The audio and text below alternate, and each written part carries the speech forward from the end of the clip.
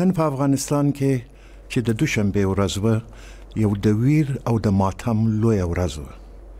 په دې ورځ کې زموږ د هیواد ډیر پیاوړي ژورنالیستان چې شمیر 9 نفرو ته رسیږي شهیدان شول او په یو ډیر فجیع حمله کې د دوی په مستقیمه توګه د تروریستانو هدف وګرځید. مونږ د ازادي رادیو په تاریخ کې دا لومړی داسې او فجیع پیښه ده او ډیره ظالمانه پیښه ده چې موږ ورسره مخامخ شوي یو. خو موږ په دې کار کې یوازې هم نو د افغانستان نورو رسنیو همکاران هم په وینو ولړل شول او د دوی کورنۍ د غم په ټغر کې نستل.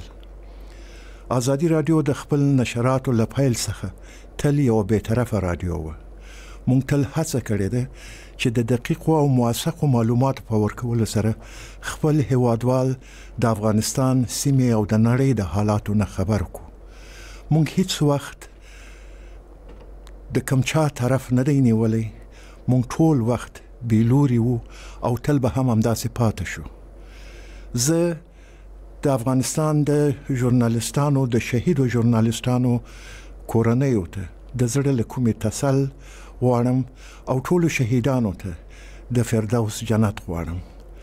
زما هیله دا ده چې نور ټول هغه ډلې چې د خپلو اهدافو دپاره مبارزه کوي د افغانستان د ژورنالیستانو څخه لاس واخلي او نور د دوی د وژلو او د دوی د زیرولو باعث ونه ګرځي.